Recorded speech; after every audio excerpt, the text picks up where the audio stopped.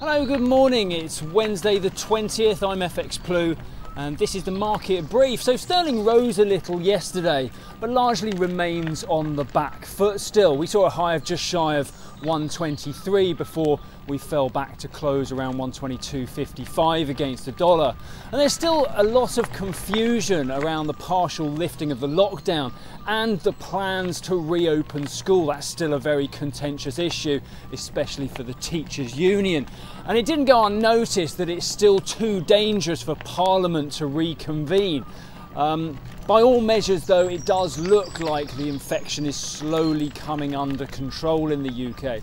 The other issue weighing on sterling though is our good old friend Brexit. Yesterday the UK published post-Brexit trade terms which warned of the risk to the EU, but at this stage it's little more than sabre-rattling. For now, no doubt the no-deal threat remains and Boris is still adamant that he will follow through on the DEC 31st deadline. But do you think COVID-19 might change that? What do you think about the UK's recovery prospects with or without an EU trade deal? I'd welcome your thoughts in the comments below, please. Trump's been on and apparently he's a pharmacist now, bigly no doubt. He's been self-prescribing an anti-malarial to deal with COVID-19.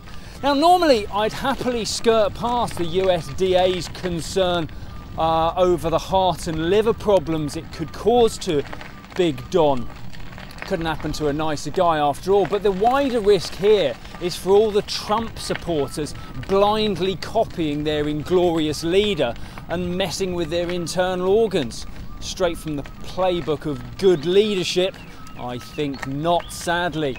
Powell's also been on and he says that negative rates in the US is not even close to being on the table. So that pretty much rules out any potential surprises that could have been in the FOMC minutes. They're due out later today.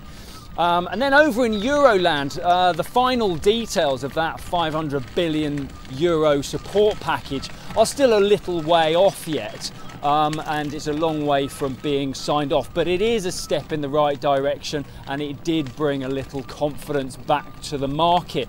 Macron had a mixed day though. What started pretty close to hero status, having convinced Merkel that grants would be a better way of distributing those funds than loans. It ended with his parliamentary majority disappearing as 10 of his colleagues left his party to go and set up a rival party of their own. Tough day in the office for him. Hope your day fares a little better today. Have a great one and I'll see you again tomorrow. If you do not have a clue, then just tweet through and ask FX Blue.